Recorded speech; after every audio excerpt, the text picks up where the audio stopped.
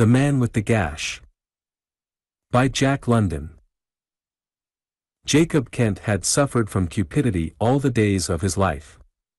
This, in turn, had engendered a chronic distrustfulness, and his mind and character had become so warped that he was a very disagreeable man to deal with. He was also a victim to somnambulic propensities, and very set in his ideas. He had been a weaver of cloth from the cradle, until the fever of Klondike had entered his blood and torn him away from his loom. His cabin stood midway between 60 Mile Post and the Stuart River, and men who made it a custom to travel the trail to Dawson likened him to a robber baron, perched in his fortress and exacting toll from the caravans that used his ill-kept roads. Since a certain amount of history was required in the construction of this figure, the less cultured wayfarers from Stuart River were prone to describe him after a still more primordial fashion, in which a command of strong adjectives was to be chiefly noted. This cabin was not his, by the way, having been built several years previously by a couple of miners who had got out a raft of logs at that point for a grubstake. They had been most hospitable lads, and, after they abandoned it, travelers who knew the route made it an object to arrive there at nightfall. It was very handy, saving them all the time and toil of pitching camp, and it was an unwritten rule that the last man left a neat pile of firewood for the next comer. Rarely a night passed but from half a dozen to a score of men crowded into its shelter. Jacob Kent noted these things, exercised squatter sovereignty, and moved in. Thenceforth, the weary travelers were mulcted $1 per head for the privilege of sleeping on the floor, Jacob Kent weighing the dust and never failing to steal the downweight. Besides, he so contrived that his transient guests chopped his wood for him and carried his water. This was rank piracy, but his victims were an easygoing breed, and while they detested him, they yet permitted him to flourish in his sins. One afternoon in April he sat by his door for all the world like a predatory spider, marveling at the heat of the returning sun, and keeping an eye on the trail for prospective flies. The Yukon lay at his feet, a sea of ice, disappearing around two great bends to the north and south, and stretching an honest 2 miles from bank to bank. Over its rough breast ran the sled-trail, a slender sunken line, 18 inches wide and 2,000 miles in length, with more curses distributed to the linear foot than any other road in or out of all Christendom. Jacob Kent was feeling particularly good that afternoon. The record had been broken the previous night, and he had sold his hospitality to no less than 28 visitors. True, it had been quite uncomfortable, and 4 had snored beneath his bunk all night, but then it had added appreciable weight to the sack in which he kept his gold dust. That sack, with its glittering yellow treasure, was at once the chief delight and the chief bane of his existence. Heaven and hell lay within its slender mouth.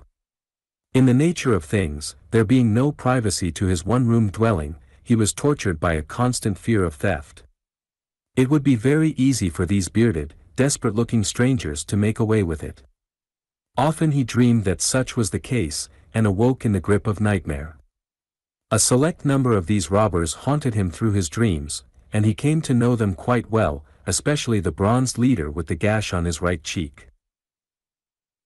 This fellow was the most persistent of the lot, and, because of him, he had, in his waking moments, constructed several score of hiding places in and about the cabin.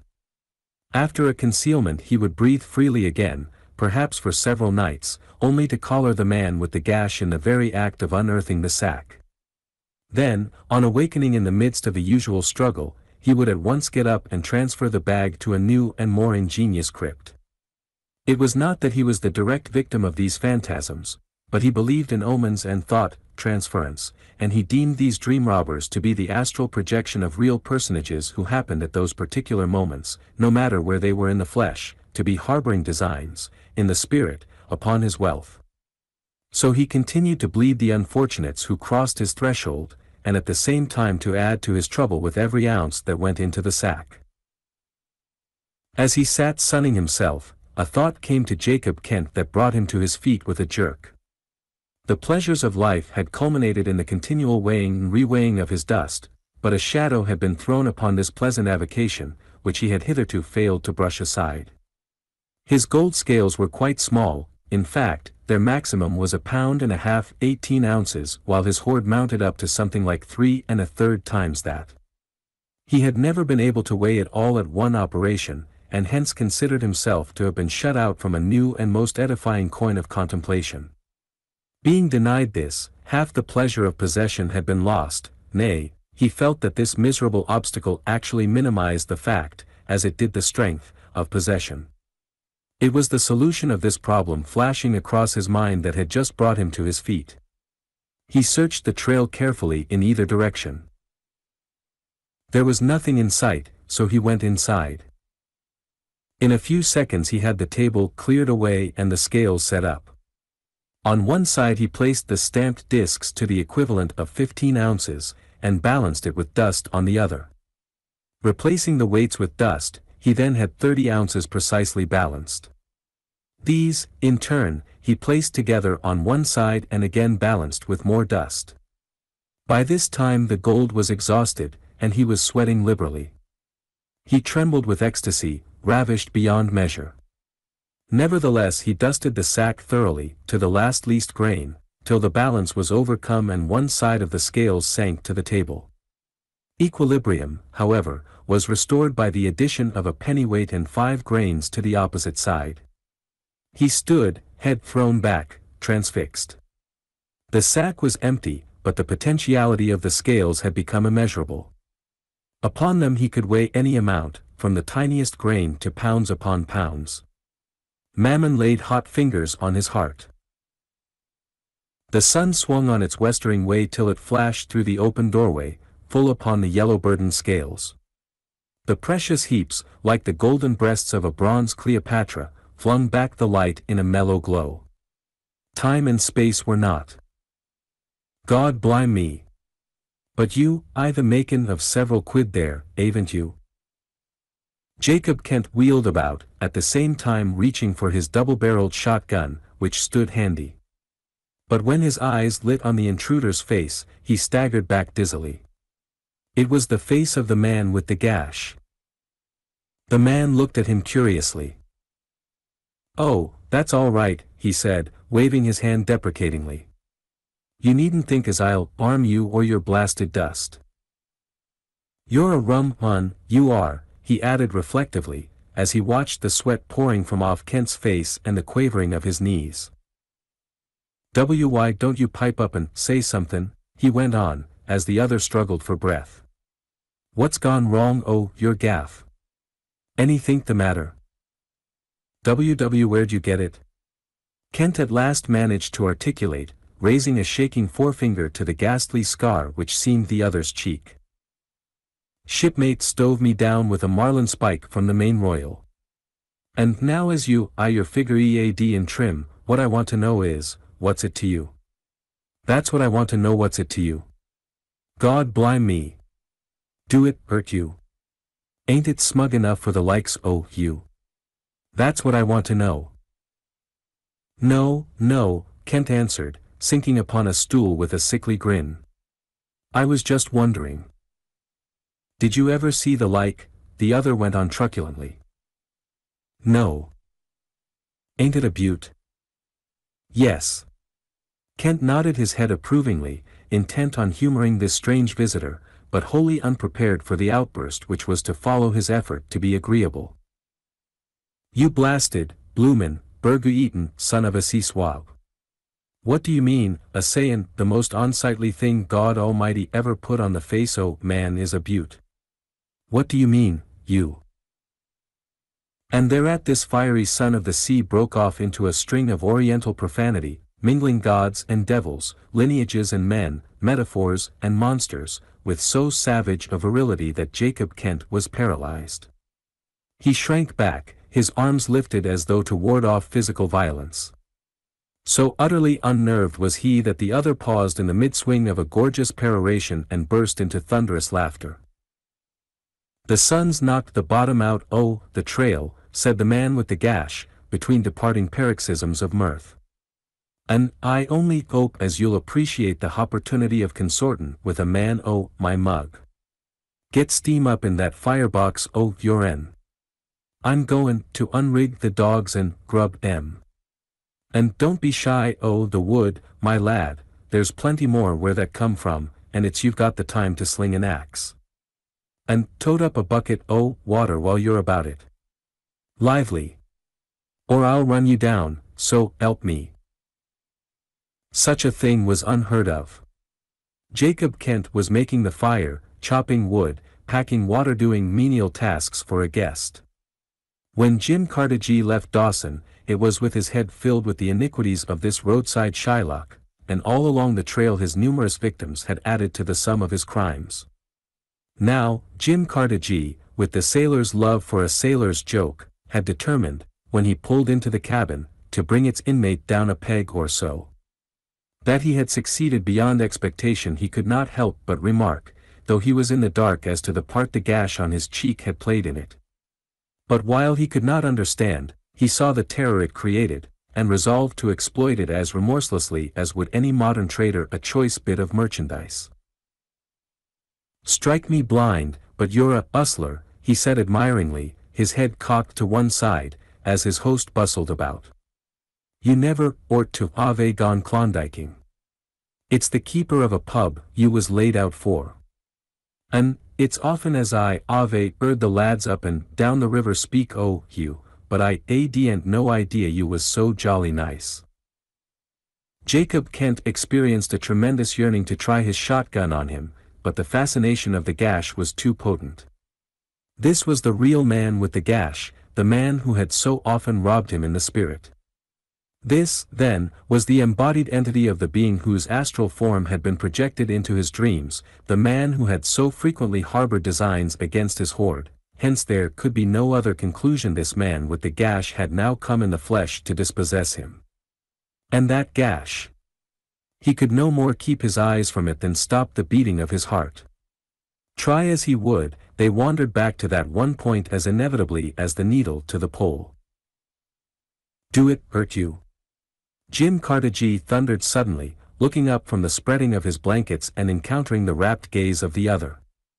"It strikes me as, how it would be the proper thing for you to draw your jib, douse the glim, and turn in, seein' as how it worrits you. Jes' lay to that, you swab, or so help me I'll take a pull on your peak purchases." Kent was so nervous that it took 3 puffs to blow out the slush lamp, and he crawled into his blankets without even removing his moccasins. The sailor was soon snoring lustily from his hard bed on the floor, but Kent lay staring up into the blackness, one hand on the shotgun, resolved not to close his eyes the whole night. He had not had an opportunity to secrete his 5 pounds of gold, and it lay in the ammunition box at the head of his bunk.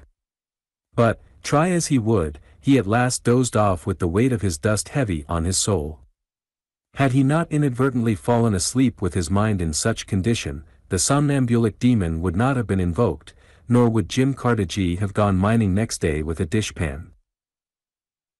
The fire fought a losing battle, and at last died away, while the frost penetrated the mossy chinks between the logs and chilled the inner atmosphere. The dogs outside ceased their howling, and, curled up in the snow, dreamed of salmon-stocked heavens where dog drivers and kindred taskmasters were not. Within, the sailor lay like a log, while his host tossed restlessly about, the victim of strange fantasies. As midnight drew near he suddenly threw off the blankets and got up. It was remarkable that he could do what he then did without ever striking a light. Perhaps it was because of the darkness that he kept his eyes shut, and perhaps it was for fear he would see the terrible gash on the cheek of his visitor, but, be this as it may, it is a fact that, unseeing, he opened his ammunition box, put a heavy charge into the muzzle of the shotgun without spilling a particle, rammed it down with double wads, and then put everything away and got back into bed. Just as daylight laid its steel-gray fingers on the parchment window, Jacob Kent awoke. Turning on his elbow, he raised the lid and peered into the ammunition box. Whatever he saw, or whatever he did not see, exercised a very peculiar effect upon him, considering his neurotic temperament. He glanced at the sleeping man on the floor, let the lid down gently, and rolled over on his back. It was an unwonted calm that rested on his face. Not a muscle quivered. There was not the least sign of excitement or perturbation. He lay there a long while, thinking, and when he got up and began to move about, it was in a cool, collected manner, without noise and without hurry. It happened that a heavy wooden peg had been driven into the ridgepole just above Jim Cartagie's head. Jacob Kent, working softly, ran a piece of half-inch manila over it, bringing both ends to the ground. One end he tied about his waist, and in the other he rove a running noose. Then he cocked his shotgun and laid it within reach, by the side of numerous moose-hide thongs. By an effort of will he bore the sight of the scar, slipped the noose over the sleeper's head, and drew it taut by throwing back on his weight, at the same time seizing the gun and bringing it to bear. Jim Cartagie awoke, choking, bewildered, staring down the twin wells of steel. "Where is it?" Kent asked, at the same time slacking on the rope. "You blasted ugh." Kent merely threw back his weight, shutting off the other's wind. "Bloomin' ugh." "Where is it?" Kent repeated. "What?" Cartagie asked, as soon as he had caught his breath. "The gold dust." "What gold dust?" the perplexed sailor demanded. "You know well enough, mine." "Ain't seen nothink of it." "What do ye take me for? A safe deposit? What ave I got to do with it, anyhow?" "Meb you know, and meb you don't know, but anyway, I'm going to stop your breath till you do know. And if you lift a hand, I'll blow your head off." "Vast heaven!" Cartagie roared, as the rope tightened. Kent eased away a moment, and the sailor, wriggling his neck as though from the pressure, managed to loosen the noose a bit and work it up so the point of contact was just under the chin. "Well?" Kent questioned, expecting the disclosure. But Cartagie grinned. "Go ahead with your engen, you bloomin' old potwooloper." Then, as the sailor had anticipated, the tragedy became a farce. Cartagie being the heavier of the two, Kent, throwing his body backward and down, could not lift him clear of the ground. Strain and strive to the uttermost, the sailor's feet still stuck to the floor and sustained a part of his weight. The remaining portion was supported by the point of contact just under his chin. Failing to swing him clear, Kent clung on, resolved to slowly throttle him or force him to tell what he had done with the hoard. But the man with the gash would not throttle. 5, 10, 15 minutes passed, and at the end of that time, in despair, Kent let his prisoner down. "Well," he remarked, wiping away the sweat, "if you won't hang you'll shoot. Some men wasn't born to be hanged, anyway. And it's a pretty mess as you'll make this air cabin floor." Cartagie was fighting for time. "Now, look, I'll tell you what we do, we'll lay our deeds longside and reason together. You've lost some dust. You say as, 'ow I know,' and I say as, 'ow I don't. Let's get a hobservation and shape a course." "Vast heaven!" Kent dashed in, maliciously imitating the other's enunciation. "I'm going to shape all the courses of this shebang, and you observe, and if you do anything more, I'll bore you as sure as Moses. For the sake of my mother. Whom God have mercy upon if she loves you. Ah! Would you?" He frustrated a hostile move on the part of the other by pressing the cold muzzle against his forehead. "Lay quiet, now. If you lift as much as a hair, you'll get it." It was rather an awkward task, with the trigger of the gun always within pulling distance of the finger, but Kent was a weaver, and in a few minutes had the sailor tied hand and foot. Then he dragged him without and laid him by the side of the cabin, where he could overlook the river and watch the sun climb to the meridian. "Now I'll give you till noon, and then." "What?" "You'll be hitting the Brimstone Trail.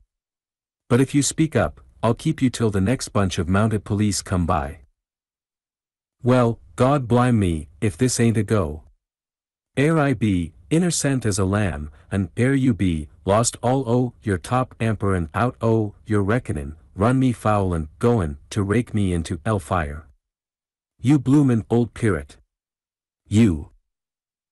Jim Carnegie loosed the strings of his profanity and fairly outdid himself. Jacob Kent brought out a stool that he might enjoy it in comfort. Having exhausted all the possible combinations of his vocabulary, the sailor quieted down to hard thinking, his eyes constantly gauging the progress of the sun, which tore up the eastern slope of the heavens with unseemly haste. His dogs, surprised that they had not long since been put to harness, crowded around him. His helplessness appealed to the brutes. They felt that something was wrong, though they knew not what, and they crowded about, howling their mournful sympathy. Chook! Mush on! You Siwashes, he cried, attempting, in a vermicular way, to kick at them, and discovering himself to be tottering on the edge of a declivity. As soon as the animals had scattered, he devoted himself to the significance of that declivity which he felt to be there but could not see. Nor was he long in arriving at a correct conclusion. In the nature of things, he figured, man is lazy. He does no more than he has to.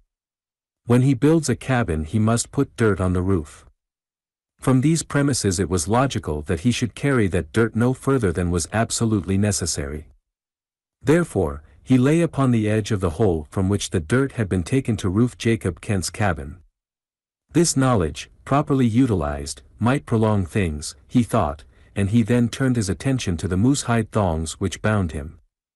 His hands were tied behind him, and pressing against the snow, they were wet with the contact. This moistening of the raw hide he knew would tend to make it stretch, and, without apparent effort, he endeavored to stretch it more and more. He watched the trail hungrily, and when in the direction of 60 Mile a dark speck appeared for a moment against the white background of an ice jam, he cast an anxious eye at the sun. It had climbed nearly to the zenith. Now and again he caught the black speck clearing the hills of ice and sinking into the intervening hollows, but he dared not permit himself more than the most cursory glances for fear of rousing his enemy's suspicion.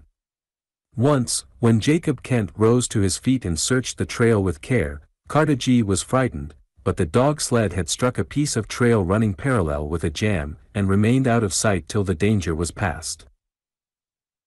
I'll see you hung for this, Carnegie threatened, attempting to draw the other's attention. And you'll rot in hell, just you see if you don't. I say, he cried, after another pause, d'ye believe in ghosts? Kent's sudden start made him sure of his ground, and he went on, now a ghost has the right to and a man what don't do what he says, and you can't shuffle me off till 8 bells what I mean is 12 o'clock can you? 'Cause if you do, it'll happen as I'll ant you. Gee dear. A minute, a second too quick, and I'll ant you, so help me, I will. Jacob Kent looked dubious, but declined to talk. How's your chronometer? What's your longitude? How do you know as your time's correct? Carnegie persisted, vainly hoping to beat his executioner out of a few minutes. Is it Barak's time you have, or is it the company time? 'Cause if you do it before the stroke o' the bell, I'll not rest. I give you fair warning. I'll come back. And if you ain't the time, how will you know? That's what I want, how will you tell? I'll send you off all right, Kent replied. Got a sundial here. No good. 32 degrees variation o' the needle. Stakes are all set. How did you set 'em? Compass? No, line them up with the North Star. Sure. Sure. Carnegie groaned, then stole a glance at the trail. The sled was just clearing a rise, barely a mile away, and the dogs were in full lope, running lightly. How close is the shadows to the line? Kent walked to the primitive timepiece and studied it. 3 inches, he announced, after a careful survey. Say, just sing out 8 bells afore you pull the gun, will you? Kent agreed, and they lapsed into silence. The thongs about Carnegie's wrists were slowly stretching, and he had begun to work them over his hands. Say, how close is the shadows? 1 inch. The sailor wriggled slightly to assure himself that he would topple over at the right moment, and slipped the first turn over his hands. How close? Half an inch. Just then Kent heard the jarring churn of the runners and turned his eyes to the trail. The driver was lying flat on the sled and the dogs swinging down the straight stretch to the cabin. Kent whirled back, bringing his rifle to shoulder. "It ain't 8 bells yet," Cardagi expostulated. "Ain't you, sure?" Jacob Kent faltered. He was standing by the sundial, perhaps 10 paces from his victim. The man on the sled must have seen that something unusual was taking place, for he had risen to his knees, his whip singing viciously among the dogs. The shadows swept into line. Kent looked along the sights. "Make ready," he commanded solemnly. 8B. But just a fraction of a second too soon, Cardagi rolled backward into the hole. Kent held his fire and ran to the edge. Bang! The gun exploded full in the sailor's face as he rose to his feet. But no smoke came from the muzzle. Instead, a sheet of flame burst from the side of the barrel near its butt, and Jacob Kent went down. The dogs dashed up the bank, dragging the sled over his body, and the driver sprang off as Jim Cardagi freed his hands and drew himself from the hole. "Jim!" The newcomer recognized him. "What's the matter?" "What's the matter?" "Oh, nothing at all. It just appends as I do little things like this for my elf." "What's the matter, you bloomin' idiot?" "What's the matter, eh? Cast me loose or I'll show you what. Hurry up, or I'll stone the decks with you." "Huh," he added, as the other went to work with his sheath knife. "What's the matter? I want to know. Just tell me that, will you, what's the matter? Hey." Kent was quite dead when they rolled him over. The gun, an old-fashioned, heavy-weighted muzzle-loader, lay near him.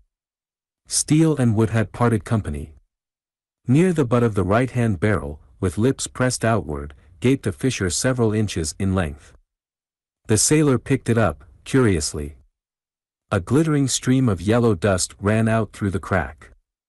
The facts of the case dawned upon Jim Cardagi. "Strike me standin'," he roared, "ere's a go. Ere's is bloomin' dust. God blime me, and you, too, Charlie, if you don't run and get the dishpan."